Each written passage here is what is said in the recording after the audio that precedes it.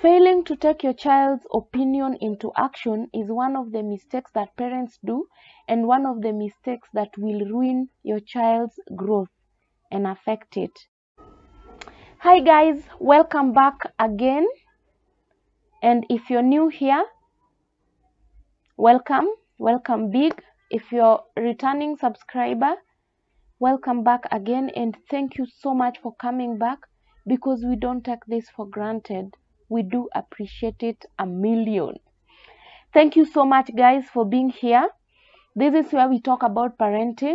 This is where you join our YouTube channel to learn, and so that we can also learn from you, from your feedback, from your comments. Guys, my name is Achieng Opio, and I am happy to be here today. Today we are going to talk about those things that you do that will end up ruining or affecting your child's growth. Okay, I have 4 points, only 4 points like this, just 4, and I want us to discuss them one after another. So, are you consistent?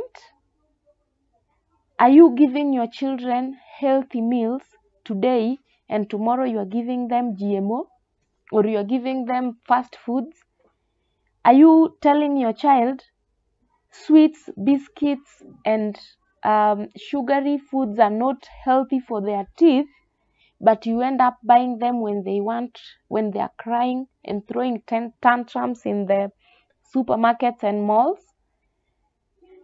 One of the things that you have to do as a parent is to really stand your ground and be very consistent, such that when you have told your child that we cannot do this because it is bad for your health, you don't do it.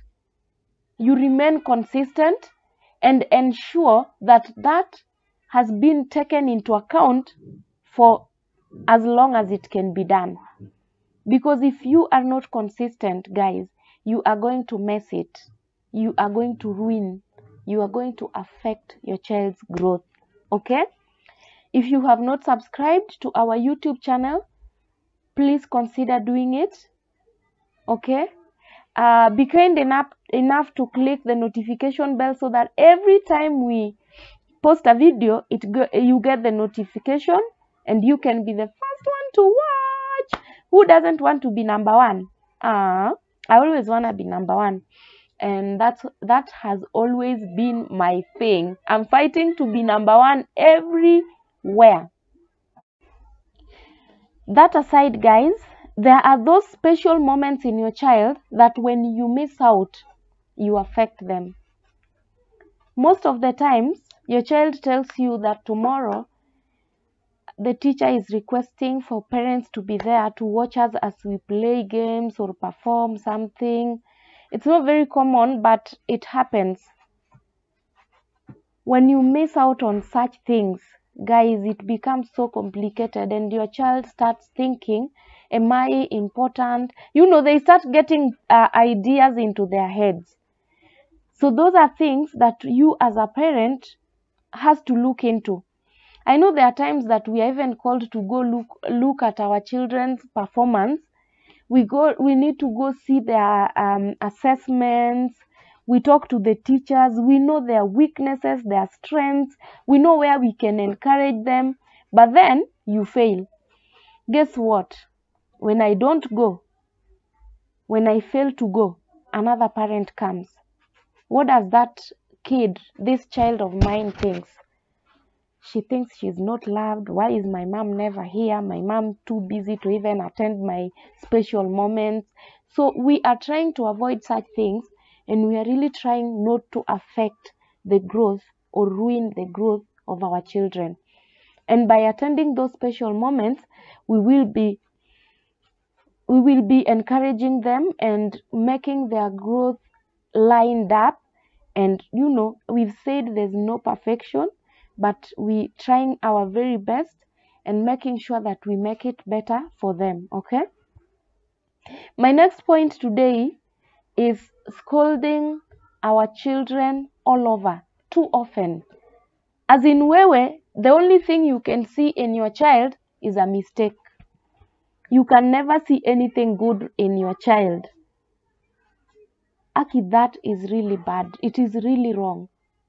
And it is really going to mess your child's growth. When your child gives you, does something, even when the thing is not positive, find a way to give them alternatives that will make them think positively of them, because children, they are not wrong all the time. And when you take your time and listen carefully and give give good thoughts to their opinions, to what they do or what they think, you will never go wrong. You will see that all is going to work. So my last point today is taking your child's opinion into action. Your child has an opinion, they have ideas, they have thoughts, but you do what? You trash them, you scrap them off. You're like, you don't want, no, you can't. If you do that, it won't even work with them. It's going to spoil for them. It's going to mess them. It's going to affect their growth. Guys, if you have not subscribed to our YouTube channel, please consider doing so. Thank you for everyone who has subscribed, because you are a gem and we appreciate you. You're very valuable.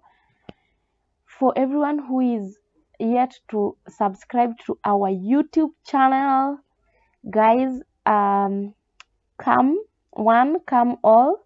Tell a friend to tell a friend.